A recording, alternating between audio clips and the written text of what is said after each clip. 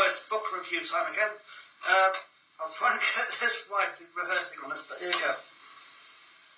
Now, there are 5 stories that make up this wonderful book, The Suicide Run by William Styron. It's really a collection of 5 stories that he wrote. And I'm going to try and I'll just give the date, read them down in the context here. Blankenship, Marriott, the Marine.The Suicide Run, title of the collection. My Father's House, Elobey, Annobon and Corisco. Now, so let me get this right, because I sometimes get, because this has been sort of messed up a bit in terms of chronology. Now, the first story, if you put it in a chronological manner, is Blankenship. That's set in 1944. Then it's Elobey and Annobon and Corisco. That's supposed to be 1945. My Father's House, 1946. And there's 2 that were set in 1951. Marriott and Marine.The Suicide Run. They're very good stories about US Marines. Now, look at it right. Blankenship is set in an American Marine prison camp in New York. Elobey and Annobon and Corisco is Styron's reminiscences being stuck in Saipan before moving on to Okinawa, 1945.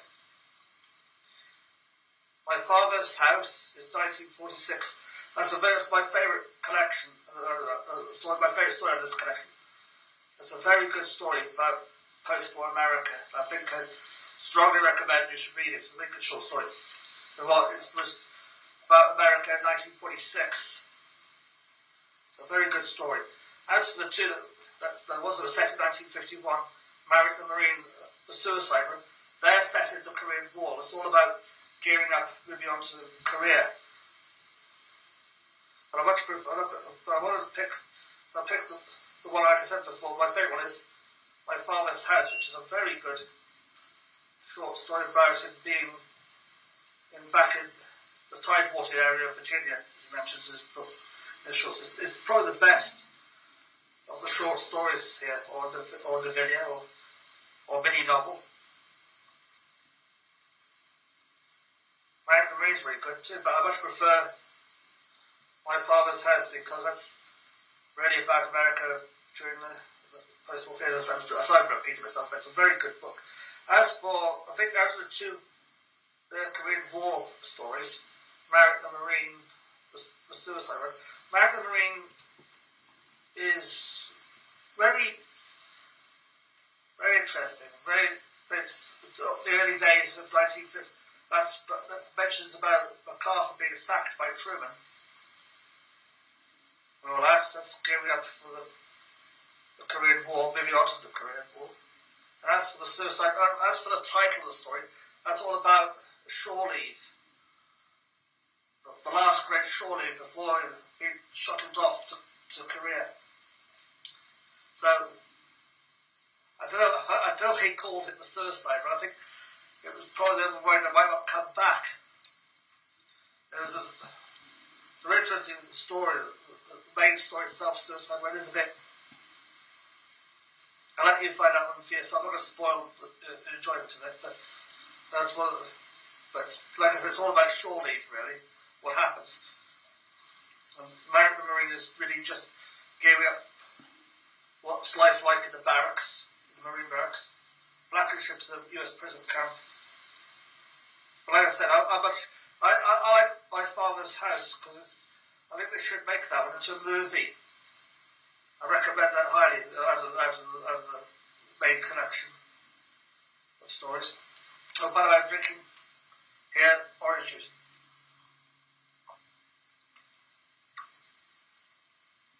And put my watch on, I'm going to be a second out time. It says here 6 oranges in one bottle. Do they really mean it? Oh. So, like I said, I really recommend you should read the stories, but especially My Father's House, because it's a very interesting story. It should turn out into a very good Sorry, I'm promoting one story out of 5 here.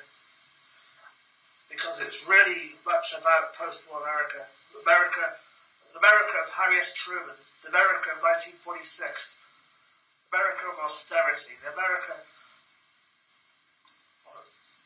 victory after World War II. Who would have thought that this guy who wrote about his time in the Marines in World War II would end up a few years later serving his country again in Korea?